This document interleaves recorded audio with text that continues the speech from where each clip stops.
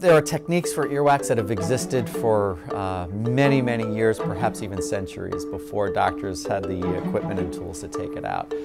So a candling technique is using a heat and a vacuum to extract the wax. If it has worked for you and it hasn't caused harm, I'm sure people are successfully doing it. But I have seen situations where folks have heated up the wax and then it melted and went in onto their eardrum, and I had someone call up emergently. They thought they went deaf because the wax went all the way onto their eardrum and they couldn't hear. And then they had to come in and I had to extract it for them. So not sure how successful it is out there for people.